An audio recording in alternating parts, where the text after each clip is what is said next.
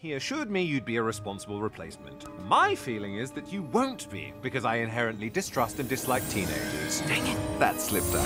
Oh,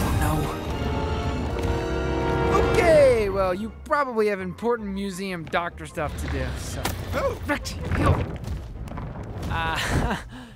That was weird. You're a weird boy, and you make me uncomfortable. If anything happens to my priceless exhibits, it's coming out of your paycheck. And please don't do anything fireable tonight. Okay, he's gone. Night guard! Yeah! Hey, everybody. Nice to see you too, Dexter. Here's your crown back, Attila. Hoota hucka. You're welcome.